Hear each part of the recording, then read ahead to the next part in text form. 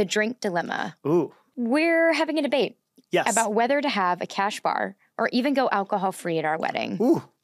We want everyone to have a blast. Yes. But we're also trying to stick to our budget and prioritize what we care about. Personally, a cash bar for me is a no-no. Agree. I just think if you've invited me to your wedding and I am a guest at your wedding, I don't really want to be paying for beverages. I think the least you could do is beer and wine and soft drinks. But you've at least provided beverages that people can consume and enjoy and help, loosen them up to have a good time. But to me, a cash bar, a mocktail or two is important. Yes. I think the rise of mocktails or non-alcoholic beverages is wildly important. I think we should not glorify alcohol. I don't think we need to have this idea that you come to a wedding to get wasted or to drink for free. But I do think having mocktails at every wedding as the new standard